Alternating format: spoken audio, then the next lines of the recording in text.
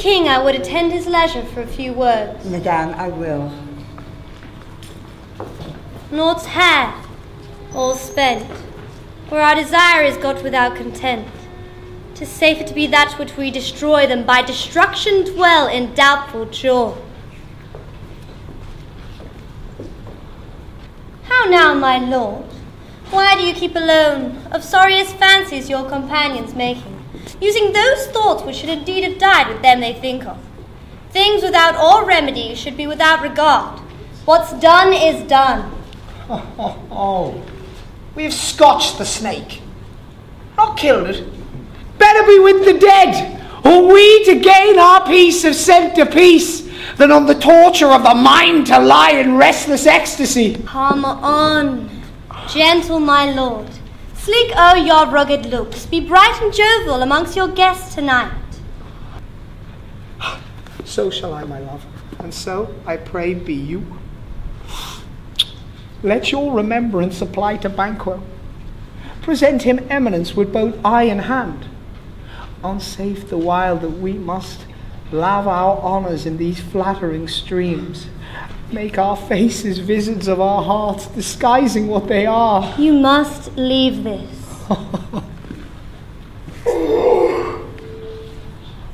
Full of scorpions is my mind, dear wife.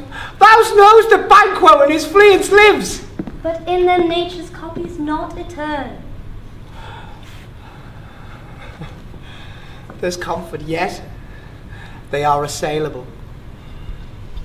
Then be thou jocund. Here the bat had flown his cloistered flight. Here black Hecate summons the shard-born beetle whose drowsy hums had rung in night's yearning peal. There shall be done a deed of dreadful note. What's to be done? Be innocent of the knowledge, dear, till thou accord the deed. Come, sealing night, scarf up the tender eye of pitiful day, and with thy bloody and invisible hand cancel and tear to pieces that great bond which keeps me pale. Light thickens. The crow make wing to the rooky wood. Good things of day begin to droop and drowse, while night's black agents to their prey do rouse. Thou marvelst at my words, but hold thee still. Things bad begun make strong themselves by ill. Ah, I hear horses. Give us a light there. Oh. Then 'tis he. His horses go about almost a mile. So most men do from hence to the palace gate, making their walk. A light! A light! 'Tis he. There will be rain tonight. Let it come down. Fly, good winds, fly, thou mayst revenge all slaves!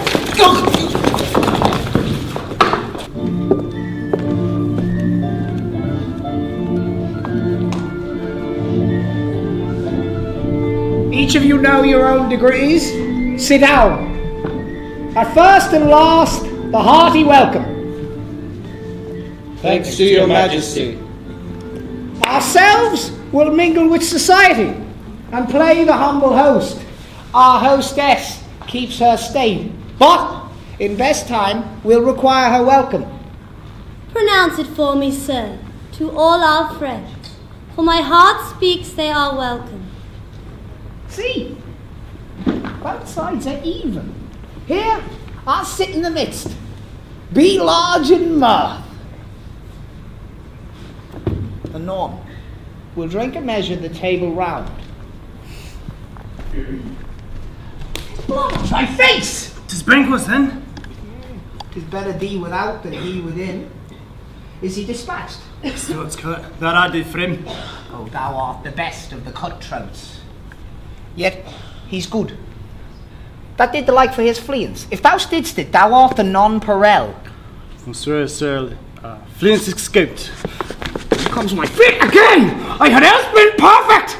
whole as the rock, founded as the marble, as broad and as general as the casing air. Now I am cabined, cribbed, confound, bound into saucy doubts and fears. But Banquo's safe. Safe in a ditch he bides, 20 trench gashes in his head, at least the death of nature. Yeah, thanks for that. There the grown serpent lies, the one that's fled, had nature that in time will venom breathe. No thief for the present, get thee gone. Tomorrow we'll hear ourselves again. My royal lord, you do not give the cheer. The feast is sore that is not of them vouched, while 'tis a making 'tis given without welcome. To feed were best at home, from thence the sauce to meat is ceremony. Meeting were bare without it. Sweet remembrancer, good digestion, weight on appetite, and health on both. Won't please your majesty sit. Here now, our country's honour had been roofed, while the graced person of our Banquo present, oh, may I rather challenge for unkindness than pity for mischance? His absence lays blame upon his promise. Would it please your highness to grace us with your royal presence? Table's full. Here is a place reserved, sir. Where? Here, my good lord. What is that troubles thee? Which of you have done this? What, my done? Thou cannot say I did it! Never shake thy gory locks at me! Judgment rise, his highness is not well. Sit, worthy friends. My lord is often thus, and hath been from his youth. Pray, keep seat. This fate is momentary. If you offend him, you shall extend his passion. Feed and regard him not. Are you a man? I, and a bold one that dare look on that which might appall the devil. Oh, proper stuff. This is the very painting of your fear. This is the air-drawn dagger which you said led you to Duncan. Oh, these flaws and starts would well become a woman's story at a winter's fire, authorized by her grandeur. Shame itself! Why do you make such faces? When all's done, you look put on a stool. Pretty! Look! See there! Behold! Look! How say you? Why, what care I if thou cannot? Speak to! If our charnel houses and our graves must send those that we bury back, then our monuments shall be the maws of kites. What? Quite unmanned in folly. Blood had been shed here now. In the olden time, here, human statue purged the gentle wheel. Aye, and since too.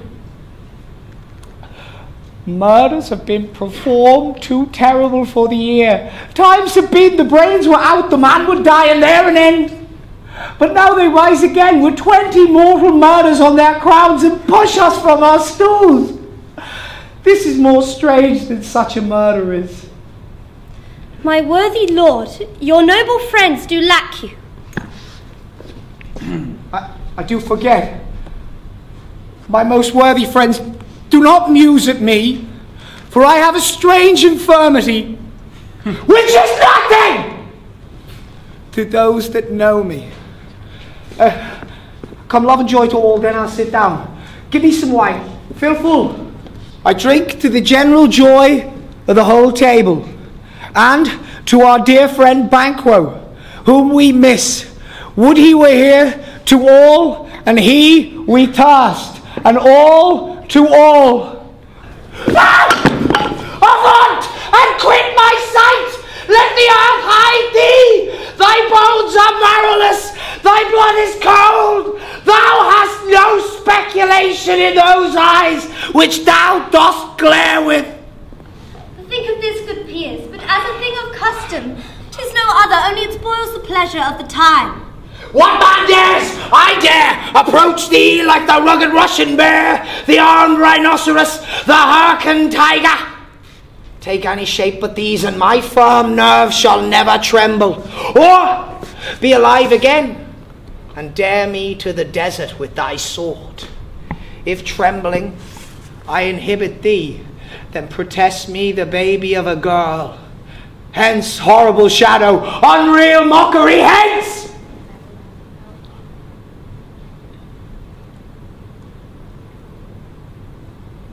Why so? Being gone, I am a man again. I pray you, sit still. You have displaced the mirth, broke the good meeting with most admired disorder.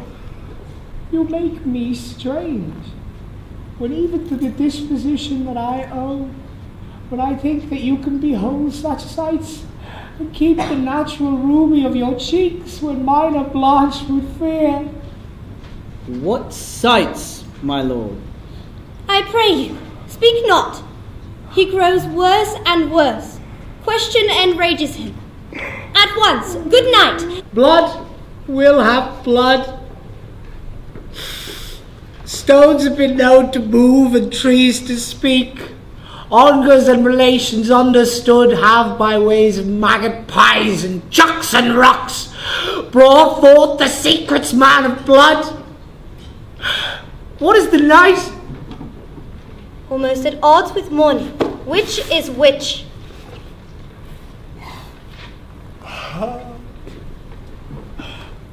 How says you that Macbeth denies us his person at our great bidding? Did you send to him, sir? No, I hear it by the way, but I will send. There's not a one of them in his house that I keep a servant feed. And betimes, the weird sisters more shall they speak. Come, we're to sleep. My strange and self-abuse is the innate fear which wants hard use. We are but young indeed.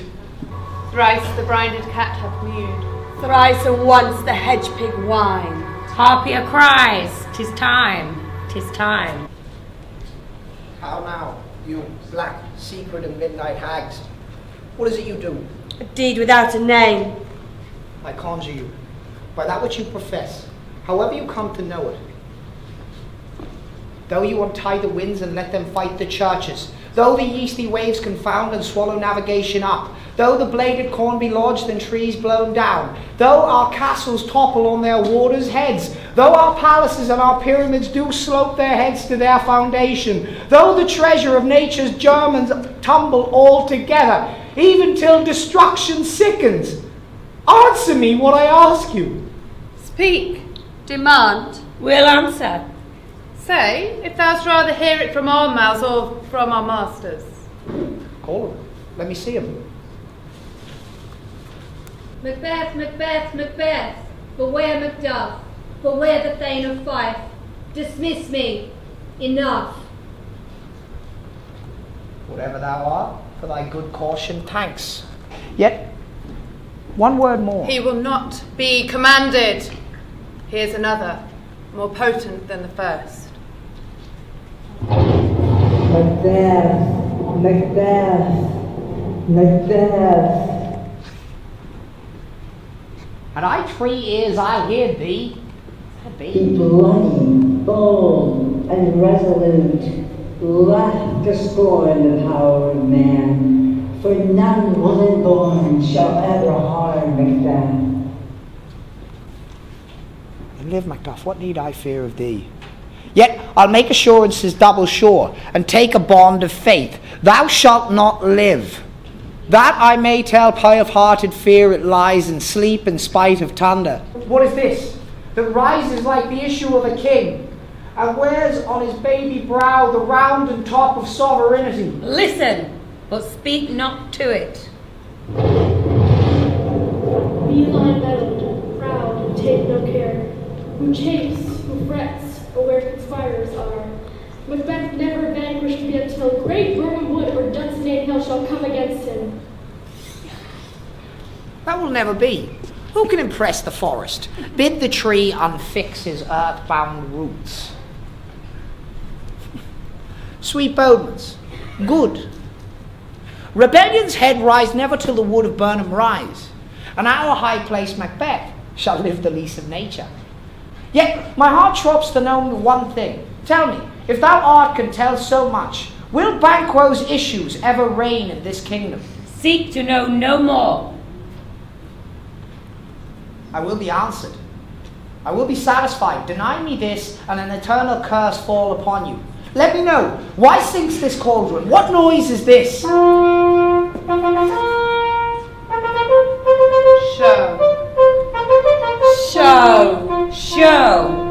Show his eyes and grieve his heart. Come like shadows, so depart.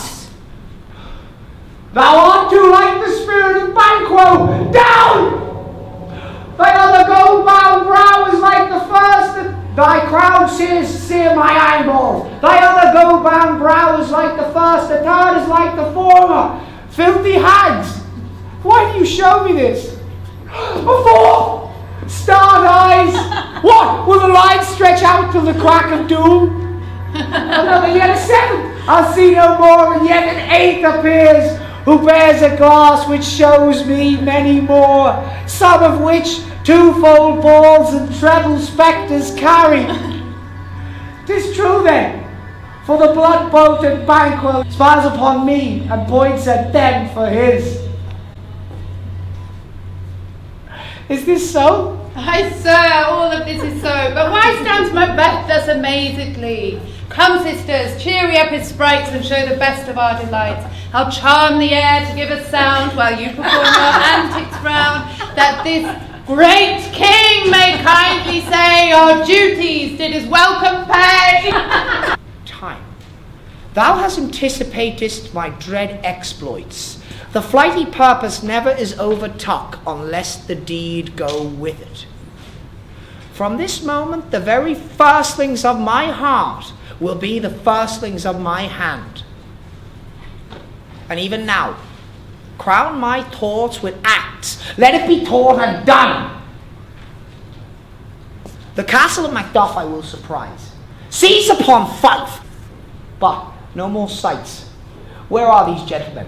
Come, bring me where they are. See, who comes here? My countryman, yet I know him not. My ever gentle cousin, welcome hither. Sir, amen. I know him now. Good God, betimes remove the means that make us strangers. Stand Scotland where it does. Alas, poor country, almost afraid to know itself, cannot be called our mother but our grave, where nothing but who knows nothing has once seen to smile, and where sighs and moans and shrieks that rend the air are made but not marked. We are coming thither. Gracious England have lent us good steward and 10,000 warlike men, a greater and better soldier none that Christendom gives out. Would I could answer such comfort with the like, but I have words which should be uttered out in the desert air, where hearing cannot latch them. What concern they? Is it the general cause, or is it a fee grief due to some single breast? No mind that's honest, but in it bears some woe, though the main part pertains to you alone. If it be mine, keep it not from me. Quickly, let me have it. Your castle was surprised. Your wife and children savagely slaughtered. To relate the matter were, on the query of these murdered deer, to add the death of you. Merciful heaven! Give sorrow words, the grief that does not speak, whispers and bids the overfraught heart break. Oh, my children too! Wife, children, servants, all that could be found. And I must be from thence. My wife killed too. I have said, be comforted. Let's make us medicines of this great revenge to cure this deadly grief. He has no children. What? All my pretty ones? Did you say all? No, thou guide! All my pretty chickens in their dam at one fell swoop. Dispute it like a man. I shall do so, but first I must feel it as a man. I cannot remember such things that were most precious to me. Did heaven look on and would not take their part? Those sinful Macduff, they're all struck for thee, not that I am. Not for their own demerits, but for mine, fell slaughter on their soul. Heaven rest them now. Make this the whetstone of your sword. Let grief convert to anger. Blunt not the heart, enrage it. Oh, I could play woman with mine eyes and brag it with my tongue. But gentle heavens, cut short all intermission.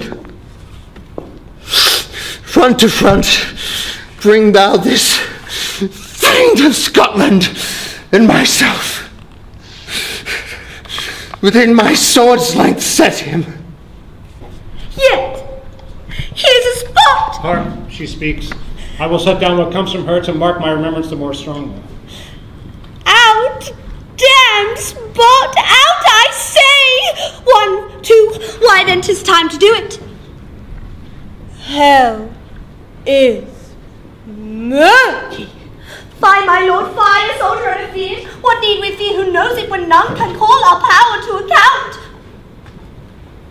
Yet, who would have thought the old man to have so much blood in him? Do you mark that? The Thane of Five had a wife, where is she now? What? Go to. Will these hands ne'er be clean? No more of that, my lord, no more of that. You'll mar with all this starting. Go to. You have known what you should not. She has spoken what she should not. I'm sure of that. Helen knows what she has known. Here's the smell of blood still. All the perfumes of Arabia will not sweeten this little hand. Oh,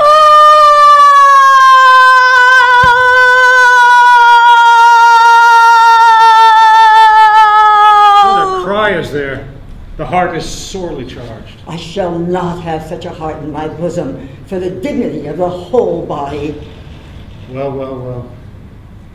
Just pray, sir. This disease is beyond my practice, though I have known those who have walked in their sleep which have died holily in their beds. Wash your hands, put on your nightgown. I tell you yet again, Banquo is buried. He cannot come out on his grave. Even so? To bed. There's a knocking at the gate. Come, give me your hand. What's done cannot be undone. To bed.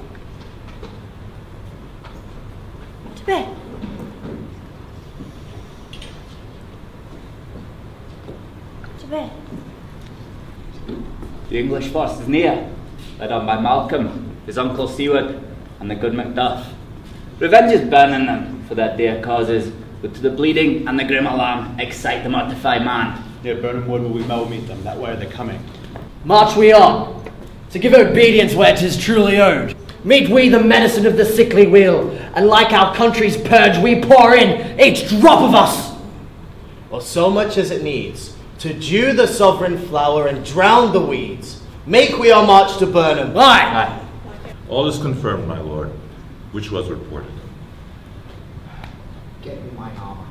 'Tis not needed yet. I put it on. Send out more horses, stir the country round, and hang those that talk of fear, and give me my armor. How does your patient, doctor? Not so sick, my lord, as she is troubled with thick-coming fancies that keep her from rest. Cure her of that. Canst thou not minister to a mind diseased? Pluck from the memory a rooted sorrow, raise out the written troubles of the brain, and cleanse the stuffed bosom of that perilous stuff which weighs heavy upon the heart? Therein the patient must minister to himself. Throw physics to the dogs! I'll none of it! Come! Put mine armour on! And give me my sword. What is this before us? The wood of Burnham! Let every soldier hew him down a bough and bear it before him. Thereby shall we shatter the number of our host and make air discovery and report of us. It shall be done! We'll learn no other but that the confident tyrant keeps still and does it end. 'Tis his main hope, for advantage is to be given both greater and less have given him the revolt. Let our just censures attend the true event, and put we on industrious soldiership. The time approaches that will with due decision make us know what we shall say we have and what we owe. Thoughts speculative thereon shall hopes relate, but certain issue strokes must arbitrate, towards which advance the war! It is the cry of women, my lord. Times have been. My senses would have cooled to hear a night shriek, and my fell of hair would at a dismal treatise rouse and stir as though life were in it. I have supped full of horrors. Wherefore was that noise? The queen, my lord, is dead.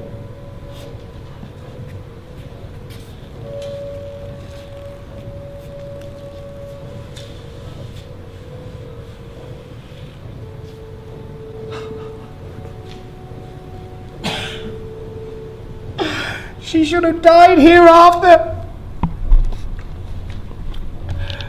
There would have been time for such a word.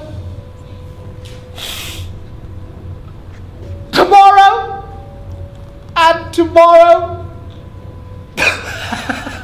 Tomorrow creeps in with its petty pace from day to day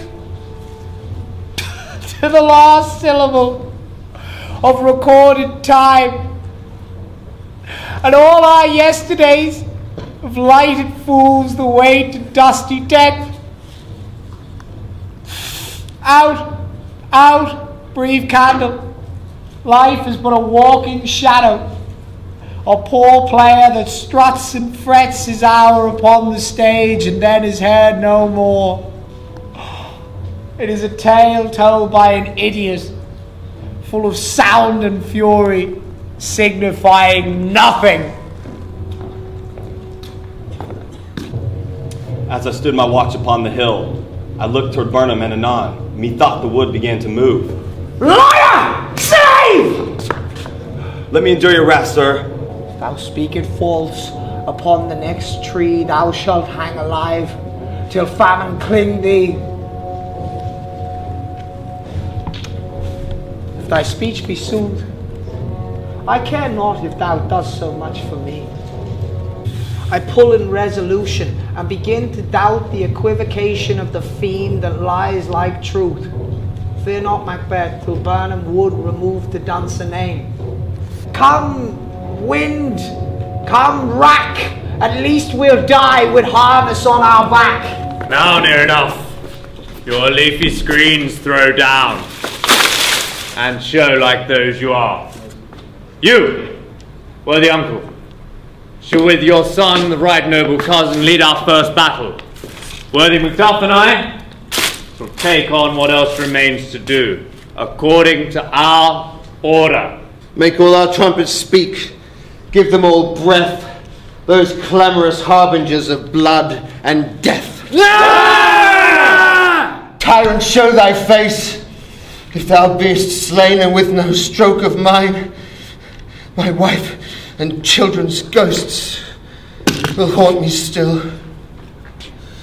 I cannot strike at wretched kerns whose arms are hired to bear their staves. Either thou, Macbeth, or else my sword with unbattered edge I sheath again undeeded. There thou shouldst be, amid this clamour, that of greatest note seems bruited. Let me find him, fortune, more I beg not. Why should I play the Roman fool and die on my own sword? Whilst I see limbs, the gashes do better upon them. Turn, hellhound, turn. Of all men else, I have avoided thee. But Get thee back. Thy soul is too charged with the blood of thine already. I have no words. My voice is in my sword. Thou bloodier villain than terms can give thee out.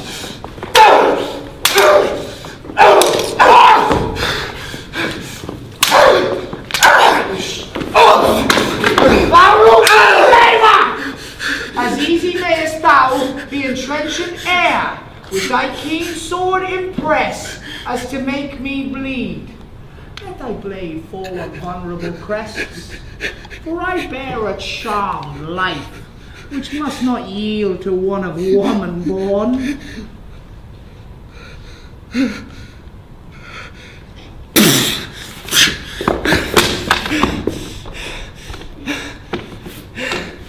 Spare thy charms, and let the angels whom thou still hast served tell thee Macbeth was from his mother's womb untimely ripped.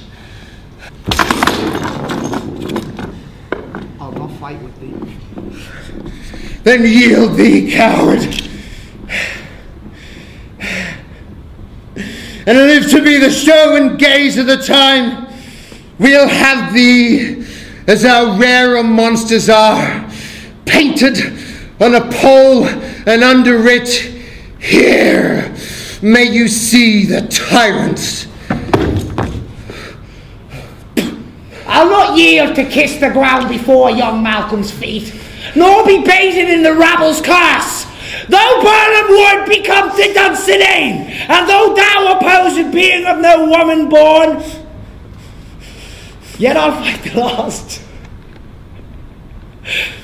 Before my body I throw my warlike shield. Lay on, Macduff, and down be he that first cries home! Enough!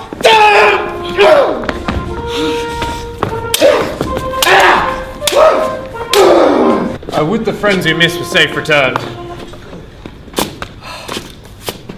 Macduff is missing, and your noble son. Your son, my lord, has paid a soldier's debt. He lived but till he was a man, which living in proof he showed in the unshrinking station which he fought. Then like a man, he died. Why, that good soldier be he! If I had as many sons as I has, I would not wish them to a fairer death. And so, his knell is nulled. He's worth more sorrow. Ah, he's worth no more. They say he paid his price and paid his score. And so, God be with him. Here comes newer comfort. Hail, King! For so thou art.